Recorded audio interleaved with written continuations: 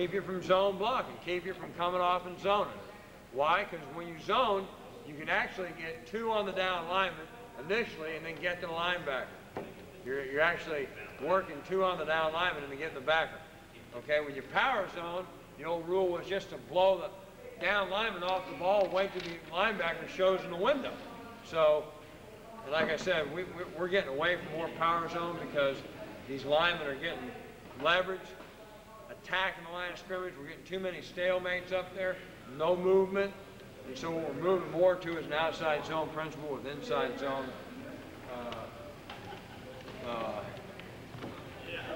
techniques as far as the backfield. All right. Now, common mistake here is going east and west too long. It's knowing when to come off of it.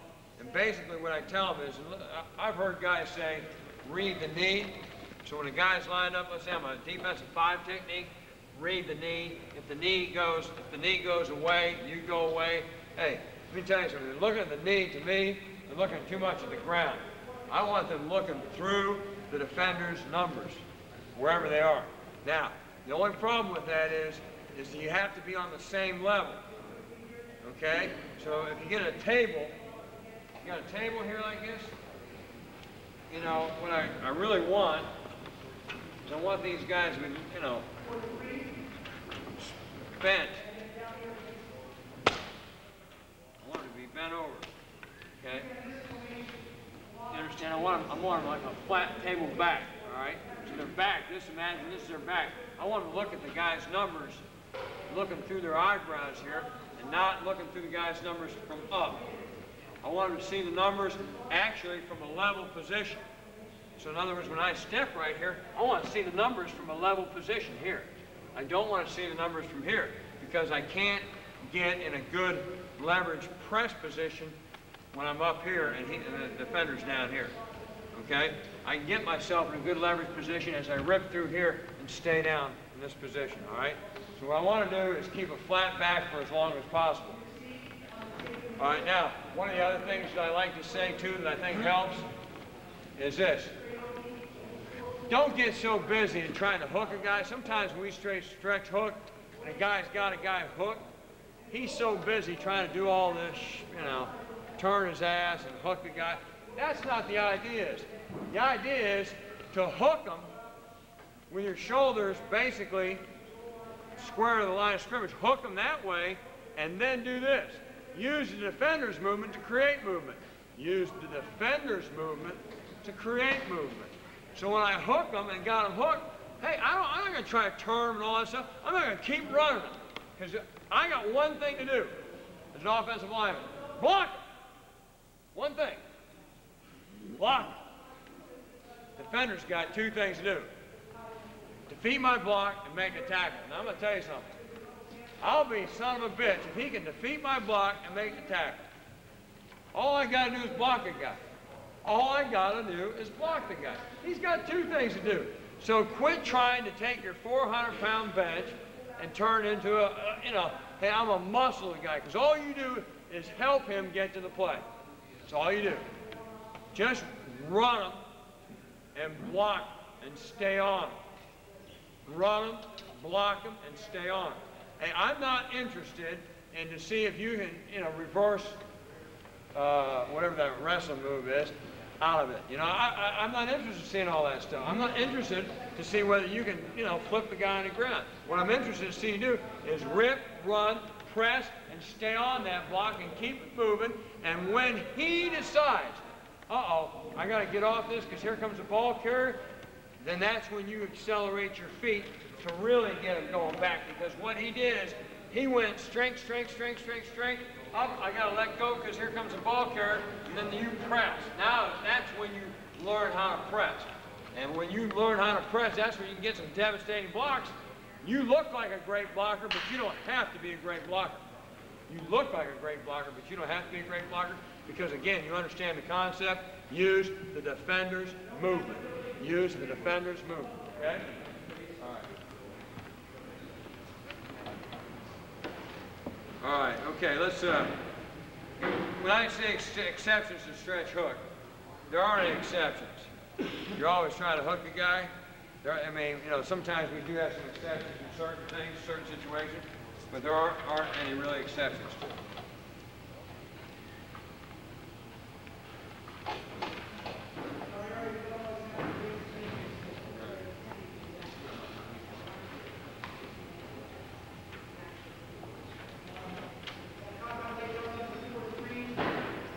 Okay. Proper splits. Now, let me just tell you something about splits.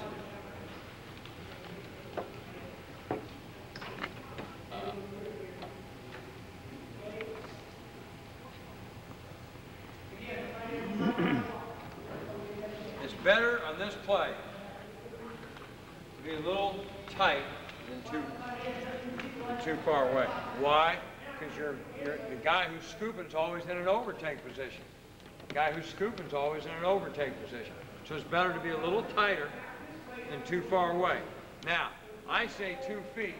And part of the reason I say 2 feet is this, is because we oftentimes, especially on our level, end up running a lot of man schemes. And why do we run man schemes? Because we're getting leveraged by the 3 technique. The 3 technique is getting too far out for the guard to hook them. Or the 5 technique is getting too far out to be hooked. So we end up having to go to man schemes. So when you run man schemes, you can keep a good 2-foot split. When you run the zone schemes, you need to kind of start narrowing it down just a little bit. That's what I found. Narrow it down. It's better than, hey, here, you can get 1-foot splits because you know what happens? When you come off the ball, it's all going to expand anyway. You're going to compress the line of scrimmage, attack the outside leverage, and the line of scrimmage is going to expand anyway. It's going to expand, okay? And what the back do, well, he'll cut towards uneven gaps, all right? All right, now I say make cut it to 1 foot versus hard charges. Well, isn't that what we're seeing now? We're seeing a lot of guys playing penetration type defenses. So we ended up cutting it down to about a foot, 1.5 feet. All right? All right. Create less gaps to rush through. That's where the get quick engagement. These are things that happen when you cut it down. Line of scrimmage stretches automatically on the snap. All right?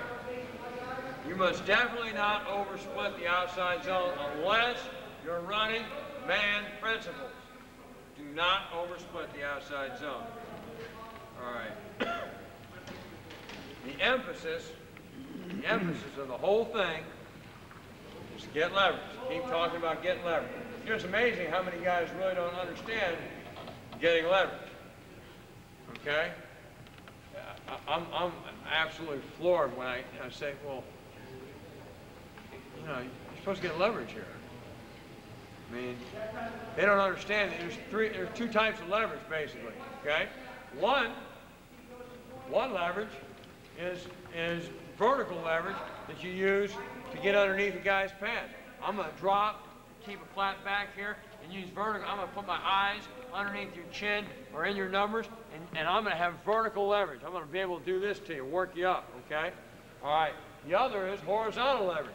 I'm going to attack your outside armpit or attack your play side armpit and keep you from getting the ball. I'm going to put my body between you and the ball, okay? All right. Now, this ruins, if you have a team that plays a lot of 7 technique or a C-gap player, hard C-gap player, let me just tell you something. My experience has been you better man it. Even if you've got zones, you either better man it or you better change the path of the back. What did I tell you our backs were? 1 yard outside the tight end, 1 yard deep. So when he takes that ball, if he's got any C-gap movement or penetration, it could make him do a east-west cut, which is not what we want. We do not want an east-west cut. All right? So what we do versus a 7 technique oftentimes is our players will go to a man scheme. Automatically. Just the tackle and the tight end. They will call 10, which means tackle's going to block. He's got the linebacker any way he comes, and the tight end has the 7 technique any which way he moves, all right? So he takes a short step, tries to pin the 7 technique, and then tackle. Let me just tell you something about pull techniques, because you'll use this on the outside zone with your guard and your tackle when you go to man scheme. Simple as this. Whenever you pull, best drill you can work with your lineman is this. Always open step, okay? Cross over on your second step. You see my shoulders? How do they remain? Square line of scrimmage. I want every time my guys pull and they're attacking a near linebacker, their shoulders have to be square. And what I tell them this too is, hey, that's your target. You know, have you ever seen Top Gun? You got a lock. What's a lock mean? Hey, that guy's been, he's been zeroed in on, and the target's been locked. It means he can't get away. You want to know something? Hey, that's what we want for our offensive line. We want them to pull, sight the target, and lock it. Lock it means I'm not dropping my eyes in here and looking around. I'm locking the target. I'm going to feel this stuff here. Feel where I turn up. Feel where I press through. I'm going to lock him. Why? Because you have to have the ability to do this. As I pull right here, and he's running, to get that outside number to get leverage. As I pull right here like this, and I start running like this, all of a sudden he tries to come underneath, you got to be able to throttle, get him with your inside hand. And you can't do that when you turn your shoulders. You turn your shoulders like this, he can press the line of scrimmage, and all you can do is kick him out. You turn your shoulders like this, he comes underneath you, and you can't do a damn thing about it. You don't ever turn your shoulders. It's as simple as that, okay? Simple as that. All right. Question, Coach. Yeah, question. Right. Yeah, open step, lateral crossover, correct. Open step. It's an open step with depth. Get the toe pointed where you're going. I'm going to go out here initially, but I don't want to turn my what? Shoulder. So really what I'm doing is clearing. It's just like when I do a pulling guard. I'm going to tell you something. Your outside foot is back, correct? This is the easiest thing in the world. My hips automatically become what? Open. So if my hips are open, I got a natural crossover, okay? Now, hard. Running the power play to the left. Backside guard. Pull foot is what? Up. Here's how I teach it. Watch. Here's my pull foot. Hey, I'm the left guard, and I'm going to pull that way, all right? The left guard down here. Now, here's how I teach it. Because I want my guards on the power play to keep their shoulders square too. So here's what they do.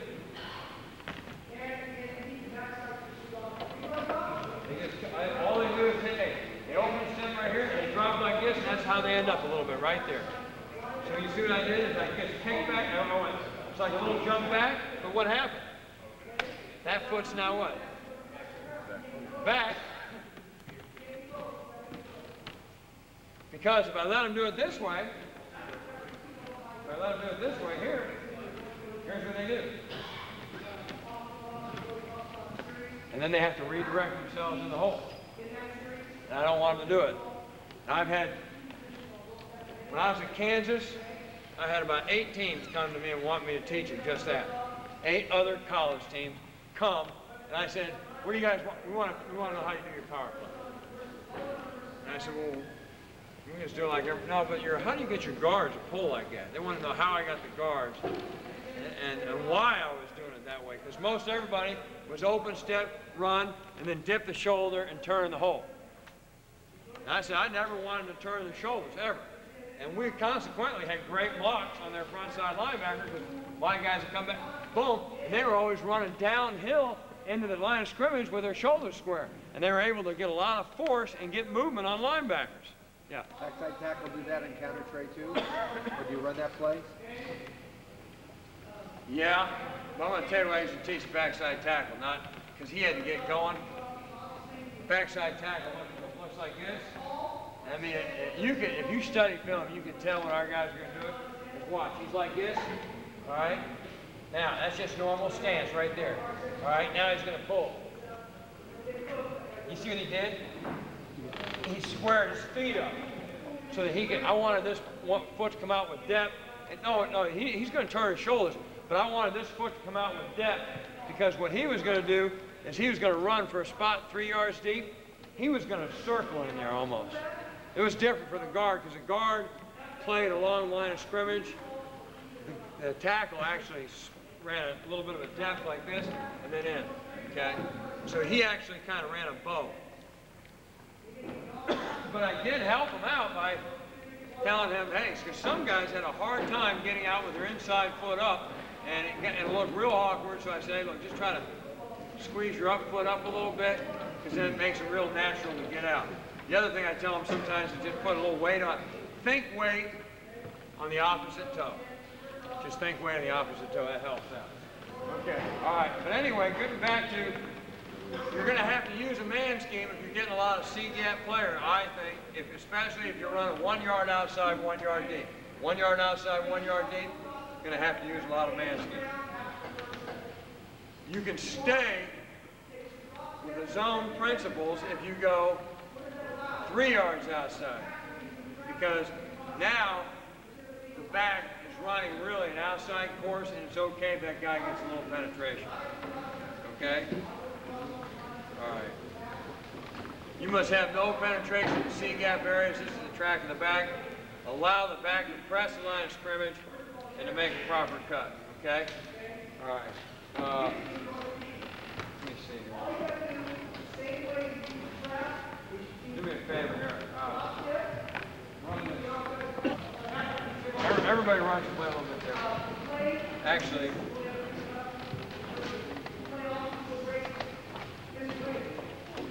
I got something here. So keeping those shoulders square to the line of scrimmage, we're talking about only when you want a guard to go up and get to the second level. Right. Not like a trap. No. Trap. Second level. Trap is trap. I always make fun of my players. I go, you know what? If your shoulders are turned towards the line of scrimmage, turned towards the sideline, you must be doing one of two things. You must be coming off the field after a touchdown. You must be you must be trapping somebody. If you ain't doing one of those two things, I'm gonna be upset. You know what I'm saying? And actually, I guess if the series was over, they could be doing it too. But the point is we don't want. I want everything pressing up the field as much as possible. Okay. And you know what? One of the things I've often found, and I think you guys will find it too, is how much guys don't really understand advance. You know, when you go to block a guy, and you come off of a linebacker, and all of a sudden that linebacker just runs and beats you.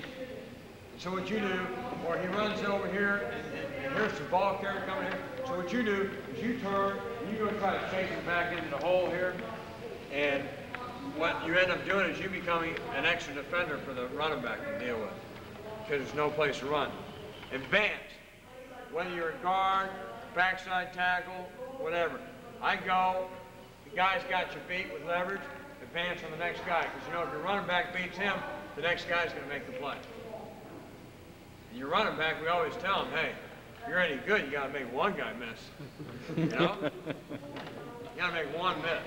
Okay? If you're any good at all, you got to make one miss. All right? So the whole purpose is when you're lineman, is always keeping doing what? Pressing up the field, advance, and press. Okay? You know, one of the team, who always leads the team in rushing every year in the United States on the college level? Huh? Nebraska's one. Air Force. Now tell me, what do one of those teams have in common? They what? Optional football. You want to know what? Nebraska, if you get their film out, they run wishbone principles when they run the option. And you know what that is? I go get the linebacker beats me, I go get the next guy. Their linemen just they run tracks, they don't get them, they go to the next one. You know why? Because how many times have you ever seen a guy like this turn, and now the run has no place to go, can't cut inside, can't cut outside, because you got two guys, because your linemen turn back towards the play. Okay, you know, our linemen should never, ever, ever turn back towards the play. And I get it. It's amazing how many times you get that happen, you know? It's like this. All right? It's like this.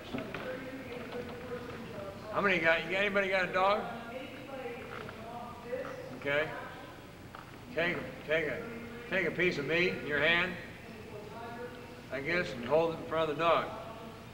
And take your other hand right here and close it right here. And then take the hand that's closed that has no meat in it and go like this. And watch what your dog does. What's he do?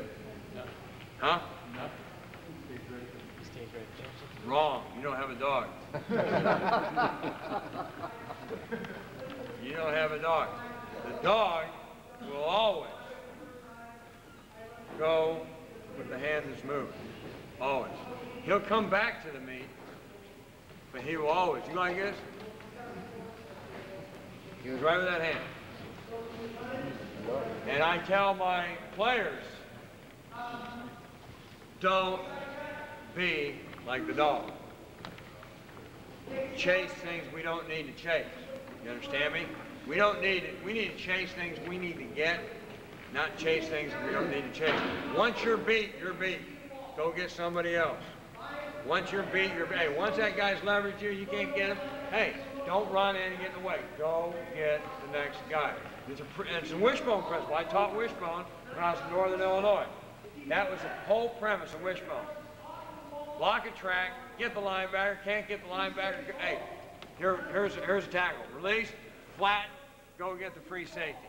So that he go like this to get the linebacker. Go through, inside, dip, try to get the linebacker, can't get the linebacker. He's flattened just like this. Almost running sideways, trying to get the free safety picked off. So advance to the next level, right?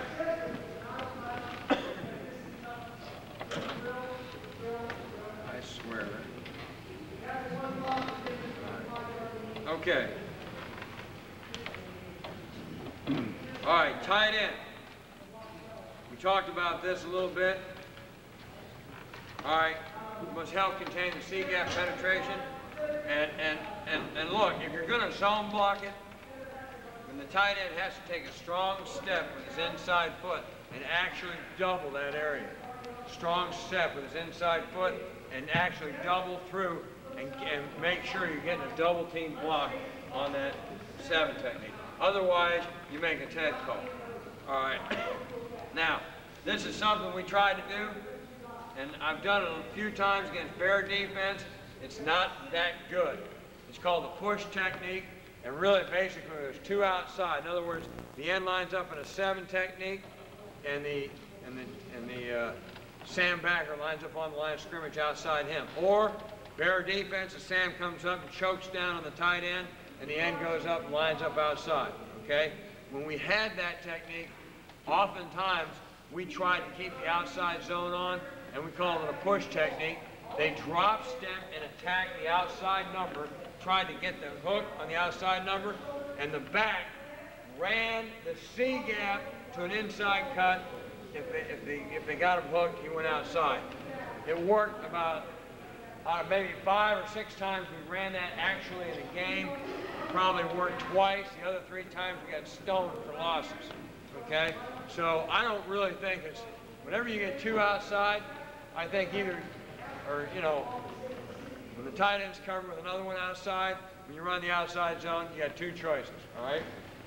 You either motion a guy to block the guy outside and keep everybody's principles the same inside, or you check it.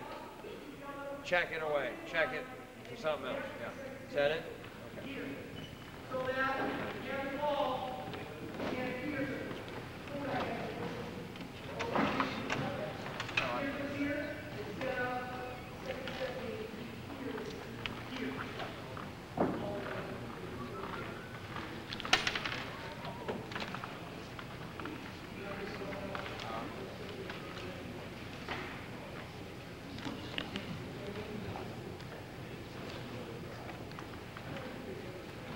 TV's not on, Coach. Yeah, I know. Now, what I got here, we've been studying a lot, is I got a little bit of, here's what I'm going to do. Before we get started, I'm going to show you a little bit of film of just running outside zone stuff, and you guys can ask me some questions. And I really hate this. I hate the setup. I hate the setup because I really like a big picture with a laser, because it's hard to watch it on TV like this. But at least maybe you guys get an idea. But here's what I want to do. What I want to do is I want to get 3 or 4 guys up here, and I want to just teach, go through the teaching fundamentals. Well, first of all, let's do this. Let me finish running back. I'll cover it, and then I'm going to teach the progression like we do it with the offensive line. All right? Depending upon the speed of the guy, it's depending upon how much depth you can put him at. All right? But 6.5 to 7.5 is what we normally use. Open step for outside leg of the tight end, run the track, feel the stretch, cut data. All right. An outside leg of the tight end, that's really 1 yard outside leg of the tight end. So when he open steps right there, he's 1 yard outside that tight end, 1 yard deep, okay? All right. Take bounce only when it's natural. Never force a bounce. Too many times, guys take the ball and they take it here and they want to jump outside right now, and the defense is stretching outside. Hey, you run that track and press that track, and if it looks like they're hanging and got hooked, then you can take the bounce.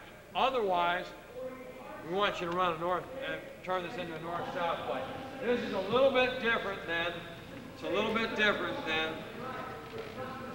when you take it 3 yards outside. You take it 3 yards outside the tight end box, you're really running the ball outside.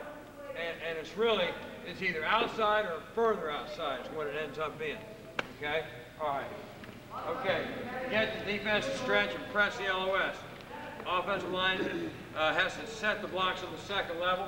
Okay, thanks. All right. Okay, let me just go over a drill here, and then we'll try to teach it. Okay? All right. Here's how you set up your offensive line to do this drill, okay? All you do is get your just work the right side first. Take your center, right guard, right tackle, tight end. Okay? And what you do is you stand back here. You get one coach, you get tight end coach to stand over here, or you get one coach to stand right here. I'm going to tell you something. I'm a big believer in reps.